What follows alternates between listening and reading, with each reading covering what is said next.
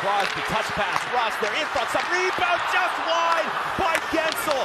Guentzel, side of the pass across, Rust, he scores, he scores, he scores! Put it on the board, Rust has tied the game!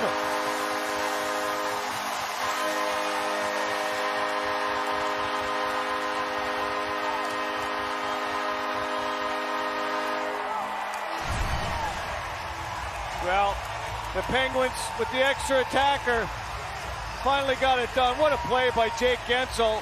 They were looking for the backdoor play consistently, and Bryan Rust got down to one knee and beat Gibson, who had to be exhausted, couldn't get across left to right to make that save. And the Penguins cash in with 24.8 seconds left in the third period. It's a big goal for Pittsburgh. Penguins capture on a change of possession, racing up ice, Crosby and Guentzel. Guentzel stumbles, pops back up. Crosby tried to fight through, but it's stolen by Zegras. He's got a breakaway. It's Trevor Zegras in on goal.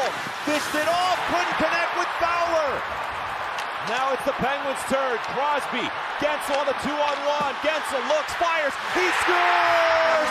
Jake Guentzel has just brought the house down.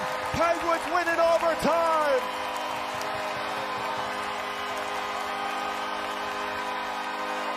Take a look at this again. This is a guy with some of the best hands in the league.